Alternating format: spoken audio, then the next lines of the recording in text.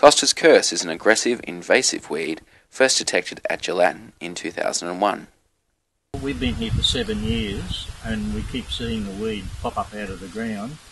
We know what it's like, we know what damage it can do if it's let go to seed, which will spread and become a monoculture. Unfortunately, there was a new incursion. This is the first in Australia, right here. Ground zero is just over there in an old nursery. The second incursion is 130 kilometres away in Wurundjeri National Park, Misty Mountains Walk. In recent years, landholders like Fredensnet have largely been left to fight this significant weed without support.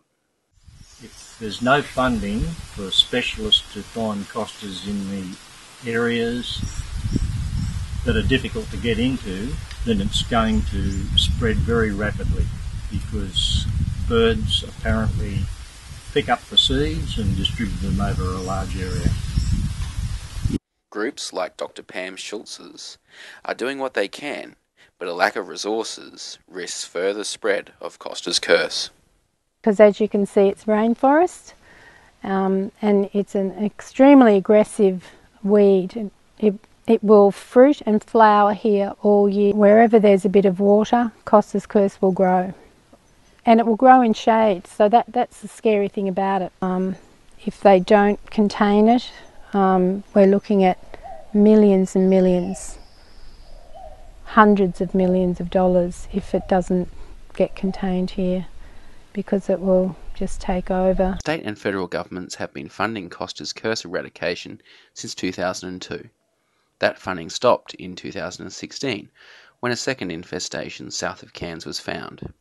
The Invasive Species Council believes that without a coordinated response, Koster's curse would spread to become a serious environmental weed across large areas of northern and eastern Australia. The Invasive Species Council is calling for a review of the decision to stop eradication funding before it's too late. The Hayman area is within a circular road and it's about 250 hectares.